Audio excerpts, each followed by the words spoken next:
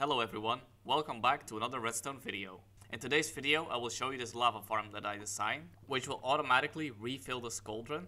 So when you empty it, you wait 1 second and a new full cauldron comes back up. If the next cauldron is not a full cauldron, it will simply cycle past it until it finds a cauldron that is full. All of this works with a new 1.17 mechanic, which allows Pointed Dripstone to refill cauldrons with lava. So what do we need to build this farm? All the materials you'll need can be found in this chest, but can also be found, as always, in the video description. As you can see, you do need some Pointed Dripstone for this. If you're struggling to find enough Pointed Dripstone, I have also made 2 farms for this. One very small and simple one, and another one with high efficiency. I will link both of those down below in the description as well. So let's get right into building it. First, you place down a sticky piston with a redstone repeater into it, and you set it on 4 ticks. And behind the repeater you place a redstone dust. Facing into the repeater you place an observer with a block right next to it. Then also next to the redstone you place a solid block. On top of this solid block you place an observer facing upwards with a redstone lamp on top of it. On top of this redstone lamp you then again place a redstone dust. Then facing into this redstone lamp you place a redstone comparator with a solid block behind it.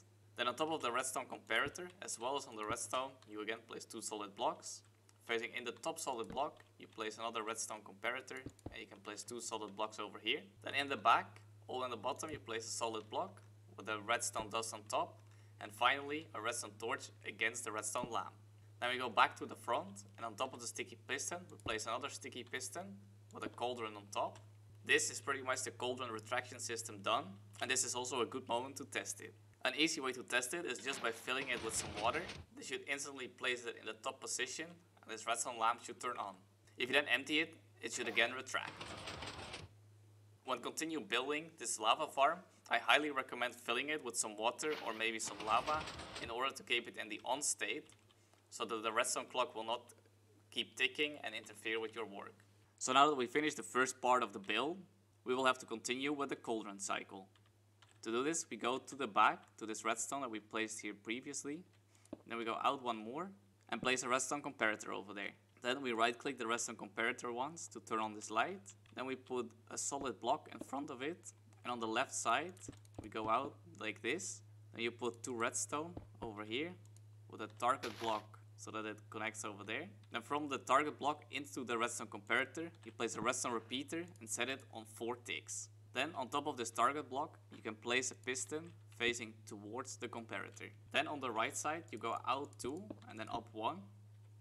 And this gap in between here you place a redstone repeater and set it on 3 ticks. Then on top of this block you place a redstone dust, and above the repeater you place a piston facing forward. And from this bottom right block you go out 6 and then up 1.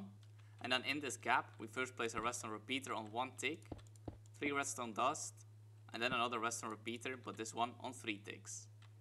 Then on top of this block we place a piston facing towards the sticky piston. Then we go out 1 and 3 over and up 1, so that we can place the last normal piston which faces to the back, and this would complete the piston loop. And we just have to connect it to the other redstone by placing a repeater over here on 2 ticks and 2 redstone dust like this. Once you've done this, you just need to fill it in with cauldrons. You do this by starting against this solid block and going like 4 like this.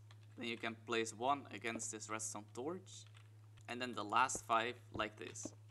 So from the top it should now look something like this, with a gap in that corner, and that corner. Now it is a good moment to add in a floor and a back wall around this top cauldron, so you can see what the final result will pretty much look like. All we need to do now is place the Pointed Dripstone that will fill these cauldrons in the back with lava. To do this, you leave 1 space above each cauldron, and there you place solid blocks.